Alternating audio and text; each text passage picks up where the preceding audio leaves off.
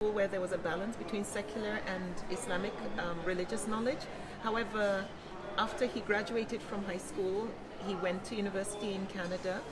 He fell into the hands of atheists who asked him questions that had him doubt. You know, he didn't have answers. And he came once and was complaining. He said, you know, we're told to memorize the Quran. We're told to read hadiths and be able to, you know, quote tips of our tongues. And yet he said, I didn't feel the message. And because when I had him, I wasn't also strong in my own deen. I didn't know how.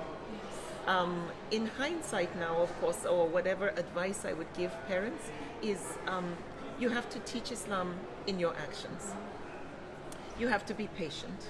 Yes, we are living in modern times where there is overexposure and desensitization. Yes. And so a lot of the fitna that we would be able to, we were shielded from when we were young is not the same now. Why? Because they can see everything on their on their fingertips. And so one has to adjust. I don't believe in being a hardliner. I believe if Rasulullah sallallahu alaihi wasallam were here today, I think we would get a new fatwa with regard to how social media is used and guidelines that would direct us in how to maneuver. But what is so wonderful is Islam is timeless. The message from Allah is till we die. And there are lessons for us to take from there that if we are to apply it to how we're raising our children in this modern age, I believe it will help us. First and most important thing is develop a strong bond with your children. Keep the channels of communication open and then hold on tight to Allah's rope in the relationship that you have with them. Make Islam be as simple as it really is. Don't make it so heavy, don't make it so cumbersome and like you have to be a saint before you attain this. It's like the deeds loved the most by Allah are those done regularly, even if they're small. Allah will accept a smile and give you a reward for it. It's that simple.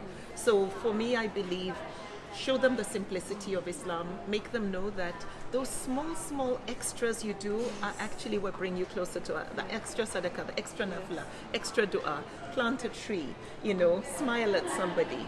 It is so simple that I believe they will see the beauty of Islam and hopefully let it be their guide and their compass and help them navigate through this modern day we live in. I think we often forget to, with children especially, forget to focus on their hearts. Yes. And to actually nurture, because that's the most, because once the heart is on Islam, they won't be there. Yeah. I mean, you reach a stage where even Allah says, when the heart becomes hardened, it becomes blind. Yes. And when you allow them to get set in their ways, especially with overexposure and things that you think are okay and acceptable, at one point they won't see anymore. They won't see the light. And so it's really important that we always let the nur of Allah enter into our hearts and continue to pray. And for parents, I think another thing is pray, continue to pray hard for your children and pray with them. Let them hear what you pray for. Keep Allah close. The families that pray together stay together. Yes. That is important. So I'm just going to switch it back to, so if there was advice then, so the similar situation, young people find themselves very isolated within today's society, being Muslim and finding it very difficult, what would you tell them? This Muslim identity crisis that we're dealing with right now is universal. I think in it, we suddenly found ourselves in the spotlight after 9/11 in particular, when the Islamophobia culture began. But I think the most important thing is do your own homework, know your own religion, and have confidence in it. You have to believe. Once you believe, honestly, whatever insults are thrown your way, whatever even for me, if somebody gives me a dirty look, and because I wear hijab everywhere, I get that occasionally from people, I pray for them, may Allah guide you aright. If somebody says something that is not pleasant to me or treats me in a way, Allah has told us what to do in those situations. So, I know it's ignorance, and that's what is causing this darkness in their hearts, that they don't know better.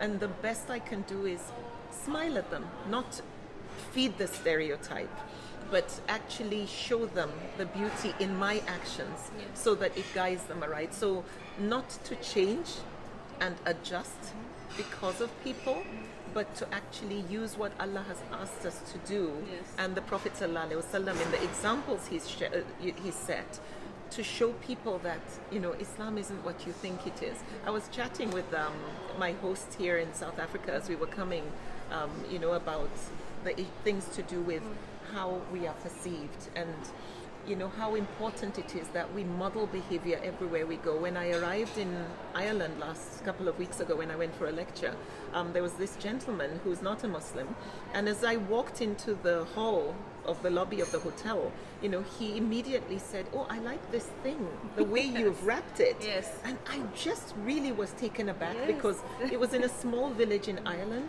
and you would expect the stereotype, whatever has been fed to them on the media, is there, you know, because they don't see much of this. But the fact that he complimented, and it seemed sincere, it just didn't seem like he was saying it for customer service purposes so that I come back. He genuinely said it. Yes. You know, I had a huge smile when I got in. I greeted him. I was lively, and I feel that's what this is about. Yes. You know, it's the we only have one opportunity to make a first impression, and let that be, this is Islam. I'm not a terrorist. Yes. I'm not waiting to die or kill people to go to heaven. I want to live a meaningful life and touch people's lives and make the world a better place because I exist in it. Yes. Let that be the first impression. Yeah. I think growing up as well with me, when I just started wearing hijab as well, and it was a very difficult time. And one of the things that my mom also told me was, when people are staring at you, maybe they're just admiring you, you know? Exactly. And I think that the change in mindset of not everyone's actually looking at me with bad thoughts in their mind. They're looking at me because I look different. Exactly. Yeah. So and difference is always a reason for insecurity in a lot of people. Definitely. Like, you know, you get this, we have stereotypes, and we're used to our comfort zone, what we're familiar with. And so when they see something, some people will stare, some people will gawk at you, and some people will just quietly try and look away. Yes. The most important thing is focus on what are you doing, what impression are you giving the lookers, the gawkers, and those who are not sure. Yes. What, always be aware, and then, you know, have confidence in yourself, because once you are knowledgeable, it gives you more confidence.